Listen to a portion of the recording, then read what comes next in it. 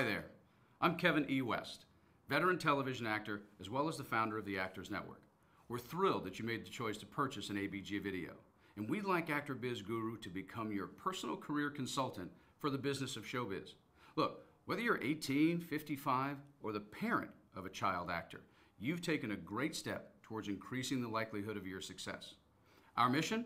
Quite simple, to provide you with the most intelligent educational information from experienced, top-notch Hollywood professionals. You now get the benefit of our more than 2 decades of active experiences and working relationships. This is years of hard work, so be sure you take advantage of it. And trust that the information provided by ABG is both accurate and cannot be found anywhere else in the world in one place. So with that said, let's get to it. Enjoy. Are you ready for number 1? Number 1. Do you actually watch commercials yourself? And should an actor watch them? Yes and yes. Why do you watch them? It's homework for me. It's part of my job. I have to be aware of what's out there. Do you actually find actors from watching commercials? We could. I mean, you start to recognize a lot of people, or there's a new face, and we'll put out a search for someone if it's somebody I never heard of. But yeah, it's important, I think, to watch those, to be aware of what's going on in my business. What percentage of time do you think the actor who does the best job actually gets the job?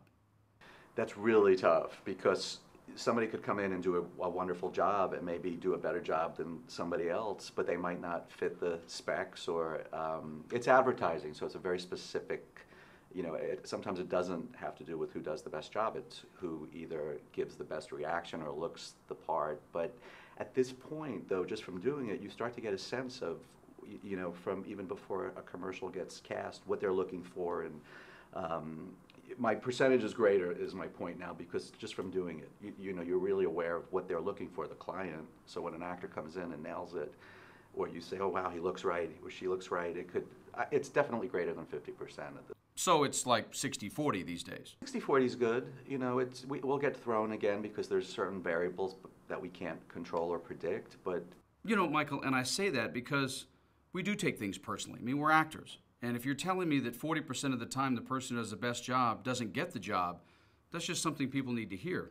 It doesn't mean anything. Have a nice day. Exactly. But again, what you said, it's important to not take it personally, because it's how you fit into the spot. And you might be the best actor, but you just might not be the right character or look or.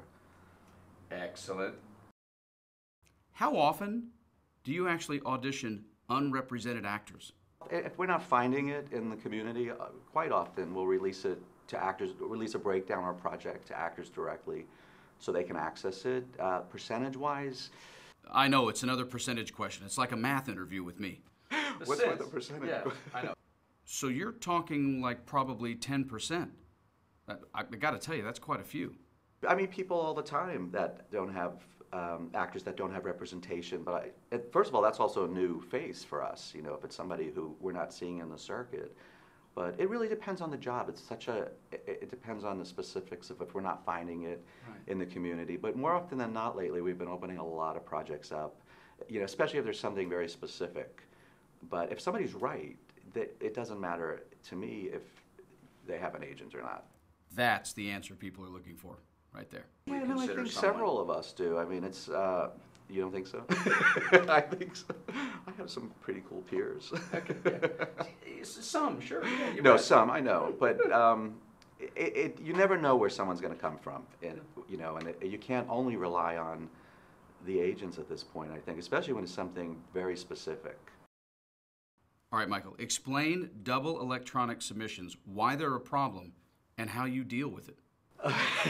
Double submitted. Yeah. Do you mean double submitted on 2 different services, or double submitted within the actual manager agent? Manager agent submissions, we're always going to default to the agent, the commercial agent. Double submissions are more of a problem if it's on the same project. Like if I have, for your character, let's say, there's 3 roles you could be right for. And your agent submits you in all 3 categories, there's no reason. Because if they submit you in one, I could move you to another category myself. I mean, we could do that. Oh, you mean you guys can actually think? We actually can think. And the problem with that is when you're submitted in 3 categories and other people are doing that, that triples the amount of submissions. Does that make sense? And that irritates you, yes. It's not, it's just a waste of time. It really, I mean, it just means we're in front of a screen longer going through and weeding out. They just need to submit you in one category and we have the option of moving you. Now, if you're double submitted manager, agent, or on different systems, it's okay. So everyone's looking out for you, you know. And again, we'll just default to the agent. How often do you need or reference an actor's demo reel for commercial casting? Good question. A lot more than people would think. You know why? I'll tell you why. If I don't know somebody and I've never seen them and I'm only basing it off a picture or a resume, the demo reel, I can hear them, I could see them move, I could get a sense of them. And I'd rather see either an actor's slate or a theatrical reel more than just someone's commercials. You know, I don't need to, I'd rather see what they could do. So you don't care what kind of material it is? I prefer theatrical, actually, over commercial. As a commercial? As a commercial, yeah, because, I mean, unless it's someone speaking in a commercial and it's a spokesperson, but if it's just a quick vignette or a reaction, I'd see more from them doing a scene with somebody to get a sense of them. Right. That's nice. They're important, though. I mean, reels, resumes, they're all very important. It's not just a picture or a look anymore. Hey there, Kevin here again. I just wanted to take a brief moment and offer a few words of wisdom about being an actor, whether you're in Hollywood, Atlanta, or London. As you listen to our carefully crafted questions and the expert veteran answers, bear in mind that each answer could always vary a little if I just simply changed a word or a moment in time, and then applied the answer to someone who looks like you versus someone who looks like me. I mean, the business of being a performer is drastically different than simply the love of performing. Actor Biz Guru is specifically designed to help the performer learn and grow as a product. We're all artistic products for sale, and we come in all shapes and sizes. I mean, we're all right for a job one day and then wrong for it the next. An agent would like to sign someone like you on a Tuesday, but if they've never met you, then they'll fill that slot by Friday. Think of it like dating. In other words, there's a great deal of subjectivity and timing in this crazy business of art. Now let's get back to your video. People very much want to hear this answer, Michael. Do agents or managers ever actually call a commercial casting office to get feedback on their clients? And do you actually give feedback? It's really tough because it's a whole different, they do, the answer to your question is yes, but it's very infrequent. It's not often because I think it's an etiquette or a known thing. It's really hard to give feedback in commercials because the process is just, there's like sometimes 100 actors a day.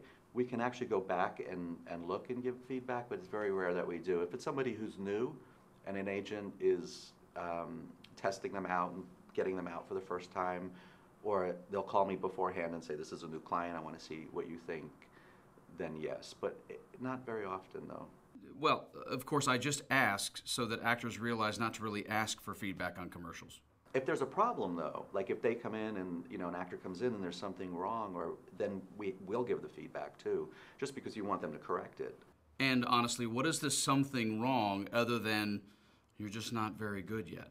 If they're just not ready to be there, there's just no connection with what's going on, or the camera, or they're just inexperienced, or they're not ready to compete with the 100,000 actors that are going out commercially that are very good. What is the biggest change you see in the commercial industry since 1999 to today? Well, electronic, everything's digital and online, and we're looking, there's no headshots and resumes, we're looking at thumbnail pictures of everyone.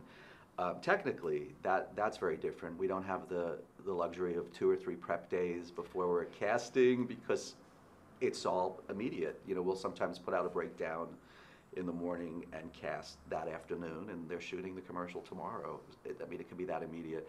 Another difference, though, aside from that, is everyone to me now is a commercial type. Years ago, it seemed like you had to fit into a certain genre. If, let's say, even different ethnicities, you had to be a certain type of African American or Hispanic or Caucasian, and everybody is a commercial type now, from infants to 95-year-olds. It really depends. And there's whole real people trend, which is pretty much like in the last 5 to 10 years, where we're all real people, so everyone's a commercial type. That's right. That's what I. Yes. That's what I thought you were going to say. That could. changed. Electronics, yeah, but Yeah. that is Huge, Oh, you have a you great know. look for commercials. 1985 statement. That's right, but it was a different look than a different look now. And ethnically ambiguous is a big thing now, where Super. the agencies are ad agencies, and America's just open to what is that Did person? you know that you're ethnically ambiguous, Michael? Yes, I'm Yeah. very ethnically ambiguous. If an actor has a really poor audition, the question is, will you ever see them again? And if yes, how long would it actually take you to call them back in again in today's commercial world? I'll never see them again. Yeah. No, that is not true. I mean, It is for some people. no, you know what it is? Each case is different. I think that it's okay if an actor has a really bad audition, and I think that's really important that actors don't put that pressure on themselves that they have to come in and nail every single moment. Or I see it when an actor walks out. Sometimes I could see the defeat, or but it's common. It happens. If it's someone I know and it's someone I know their work, I'll bring them back again on the next job. They just had a bad day. If it's someone I've never met before and it's a new person and it's really bad, that's when I would give the agent feedback. Okay, but how long would it be before you call them back in? Probably when I see some new credits on the resume, and I don't mean credits as far as film and training, improv, acting classes, commercial, on-camera works, and we see that. So once that starts to kick in, the actor deserves a second chance. They did their work. So how long? It's hard to say. It's up to the actor how long they go out and take a class. How important is punctuality in commercial casting, and why? It's extremely important because we have very little time to cast a job, and we have very little time with the actor. And we have an actor for an hour, and then we have to pay overtime and all of that whole thing. But more than that is if you're scheduled at a certain time, you're probably paired with somebody. If it's pairings and couples, and part of my prep is to put the right pairings together and to organize my day in such a way where sometimes it's a psychological thing. You're opening with certain groups, and you want other people to come in more towards the afternoon based on the specs. So when that starts to change, it could really throw the whole day, which is why we're sticklers with time frames, and it's really important. But as far as being late and punctual, you have to be on time because every minute counts. It's almost an assembly line kind of process with commercial auditions. And you in categories, and the categories. That's right. You could have a category for 20 minutes, and you have a 20-minute window to get, and you have to call. You have to let us know. Your agent has to let us know you're running late. Communication. This is it, man. Last one, number 10. And I can't wait to hear your answer. How important is the actor slate before their commercial audition? And in your opinion, man, what makes a good one? It's very important. It's an introduction as to who they are, not so much to me, but to the client right in camera. And what makes it good is if it's simple and honest and they're not trying. It's just simple, slate your name. And if we have to ask you a term profile, just be as natural as you can at it. You don't have to try to sell yourself. Do you think that most actors are good at just saying hello to the camera? At the level of, we're fortunate where a lot of the stuff we cast, yeah, definitely. I think most people that are coming in for commercials have had a basic class or workshop, and if not, we'll try to correct it or work with them.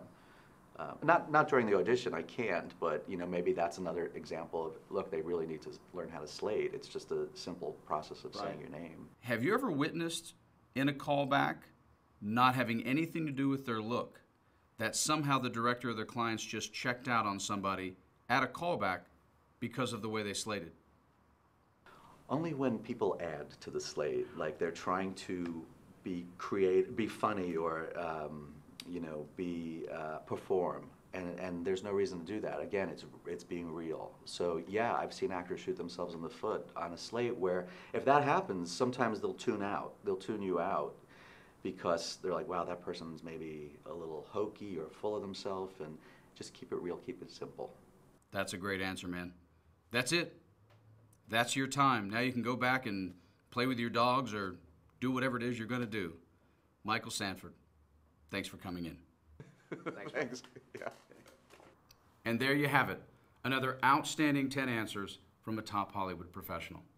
I can't tell you how much this kind of information would have helped me before I moved to Hollywood back in the late 80s, or even if I'd been able to get these answers in my first 3 years in Los Angeles.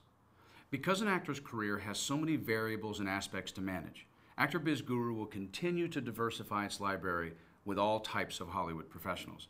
That way your personal ABG library can serve your entire career. In this crazy business of art, always remember, it isn't what you say, it's how you say it. It isn't what you do, it's how you do it. And yes, the definition of insanity is doing the same thing over and over again, but expecting a different result. And actors do it all the time. With the Actor Biz Guru library at your fingertips, you just avoided insanity, and you're light years ahead. See you again soon.